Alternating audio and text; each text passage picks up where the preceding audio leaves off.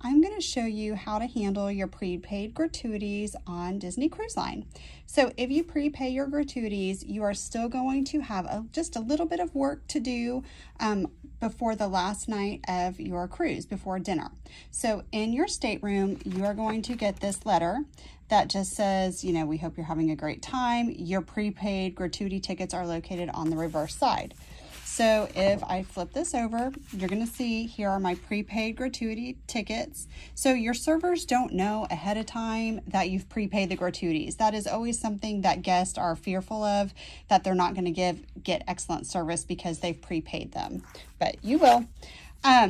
And you are going to get envelopes for all 4 people that your prepaid gratuities cover. So they look like this, and right at the very top, it tells you who it's for. So we have the server, the assistant server. These are going to be the main 2 people that are helping you at dinner.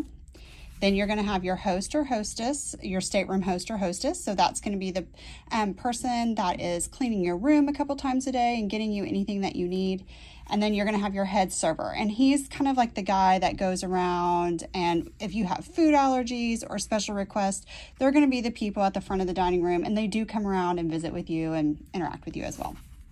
So the first thing you're going to do is grab a pen. You're going to put your name, your room number, and then what you can do is you're going to put the person's name. So you're like, I don't remember the name, but no problem. So I just went right here.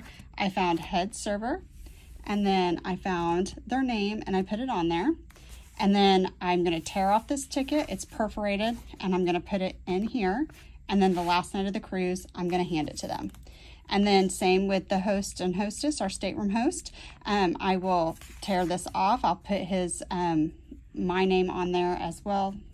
This one, I just have to put my name on there, obviously, because it's just the stateroom person. We only have one. But then the assistant server, I'm going to fill out my name, stateroom number, and the crew member's name again for both of those.